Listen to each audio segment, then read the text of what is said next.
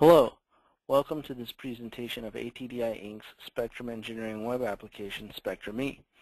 This video will demonstrate some of the basic features of Spectrum E relevant to radio frequency planning.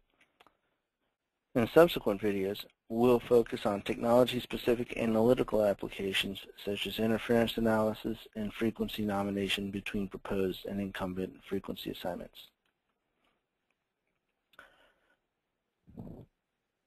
To begin, ATDI developed Spectrum E to offer its users the advantages of modern web applications. These advantages include, but are not limited to, a light client or zero-footprint style delivery, cross-platform compatibility between a tablet, a PC, a Mac, or even a smartphone, the ability to offer a dedicated interface for different types of services, technologies, or customers, as well as several options for integration with external systems. In this particular presentation, we'll focus on the following key Spectrum E features, including login, navigating the map interface, streaming map data through a web map service, viewing the map interface in 3D within the browser, creating a network either via mouse entry point or import from a open format file such as a comma-separated value file, modifying saving station parameters, reviewing a network history, performing coverages and profile calculations, displaying the results, reviewing a prediction history, modifying the display palette, as well as accessing the support chat line.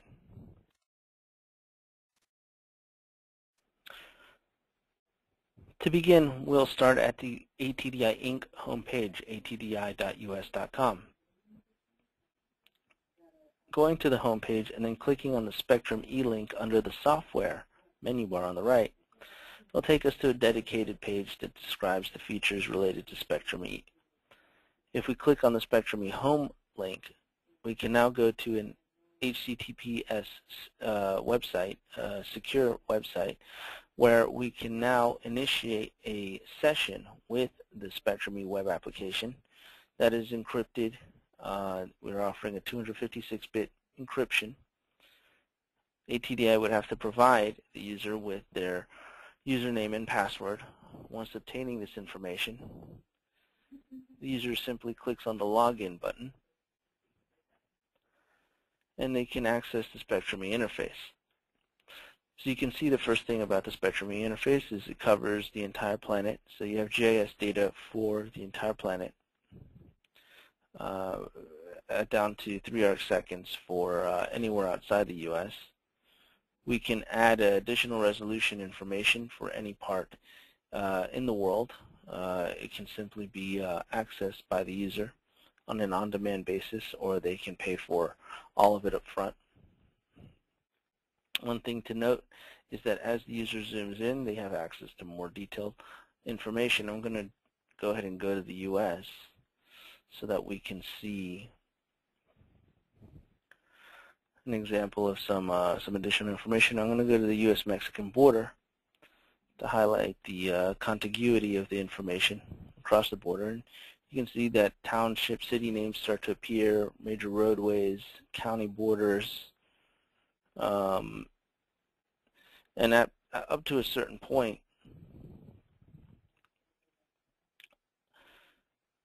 the information will be limited in what it can provide. And so at certain resolution, there is no more information. However, I can simply pull in additional tiles of data, in this case aerial photography imagery, from a WMS stream connecting to the Department of Agriculture's NAIP archive.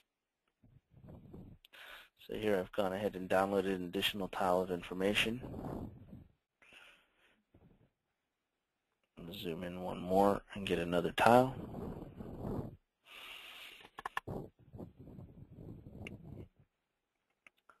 And what I'll do once the tile's been downloaded is I'm going to go ahead and convert this to a 3D view. One advantage of this WMS stream is that these tiles are being downloaded to the server, so in the future the user won't have to continue to download tiles. Once they're all collected on the server, they'll be there for access because it is a web application after all.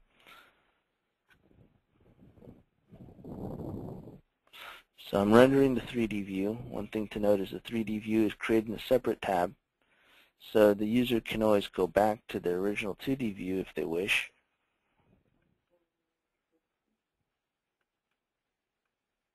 Here's the 3D view. Easy to navigate with the mouse by just clicking and dragging with the left mouse button. I can zoom in to a particular area. I can adjust the terrain elevation, maybe exaggerate a little bit, and if I have coverage data, I can overlay it on this display.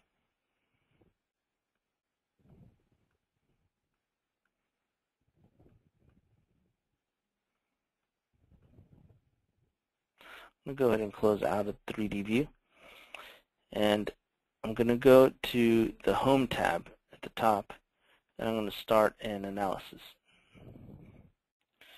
So to begin an analysis, the user first needs to go to the Networks option. By clicking on the Networks option in the Home tab, they see that there's a current network that's created because I have a history of previous simulations. I have various networks in a history list. I'm going to go ahead and create a new one, and I will call it Demo. And that becomes my new network, and essentially that is my project. And so to this network I can add radios that can perform simulations and so forth, and I can even send the network in an XML format to another user that may want to analyze it. I'm going to begin my example here by creating a network in the Northeast region near Washington, D.C.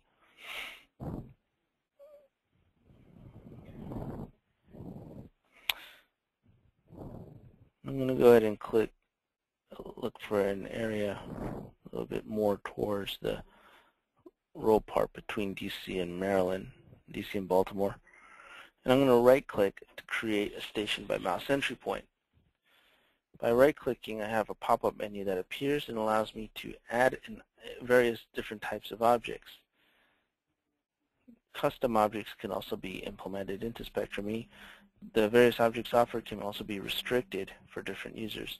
If I click on the first option, TXX radio object, I'm prompted to a parameters page where I have to specify some basic parameters for this particular radio. I'm going to call it a proposed radio, and I can assign directive antenna patterns. I can change the height in meters or feet.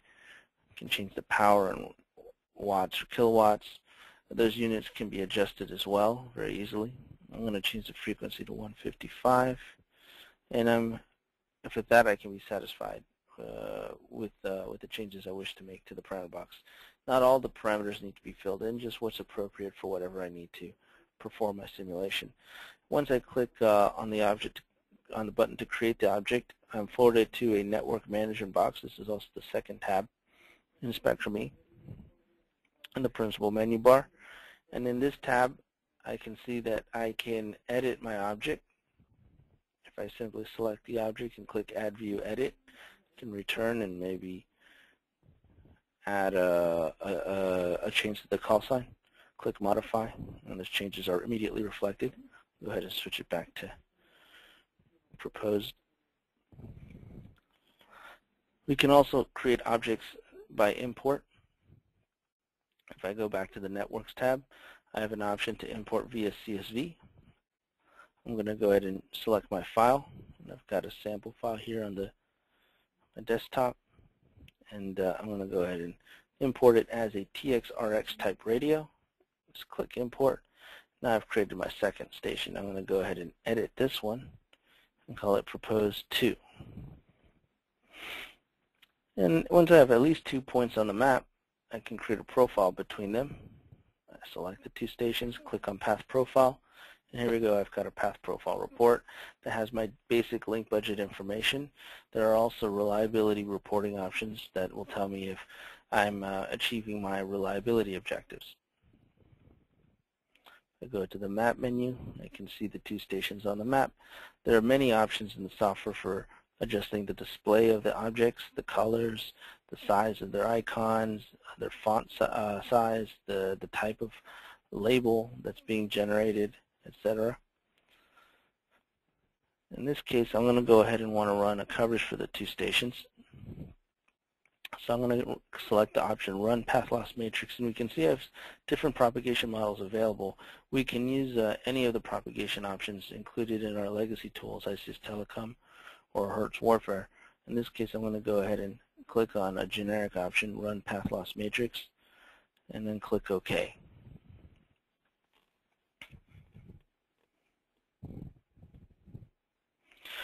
And the software will be calculating the result, and when it completes, it'll return me to the original, the previous view. I left the default parameters at 2 meters and 150 kilometers. I can easily adjust them. So I've just run a propagation analysis at 30-meter resolution or 1 arcsecond resolution to 150 kilometers for 2 stations. And they're fairly quick. And I can display the results in either power receive units or field strength receive. If I click on power receive, for example, the software will ask me to save the result, and I will call it, in this case, demo. And it's a composite demo, so let me go ahead and put that composite name back in there. Click OK. Now if I go to the map menu, I will see my result and overlaid on my map. I can also see a legend bar on the left. If I click on the legend bar, I can see that I have options to adjust the display. If I want to, let's say, raise the threshold of my display to 58 dBm, I can. I click Update, and the coverage will be redisplayed. I'm going to set it back to neg 107.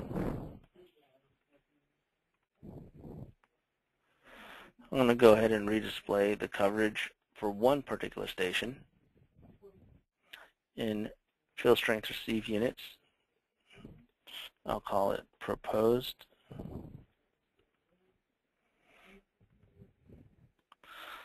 So now I have only displaying the coverage of that particular station, and in a custom palette.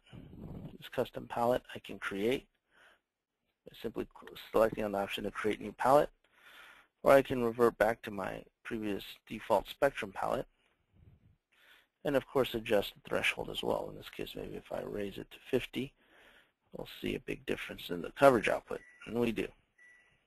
Change it back to 14. Go. Or I can display my custom palette, make that the default, and there we go. There's several other features for manipulating antennas, creating custom reports, integration with Google, importing from databases, automatic imports, performing electromagnetic compatibility analysis, interference analysis, frequency assignment, etc. that we'll review in subsequent videos. Thank you for your time, and hope you have a good day.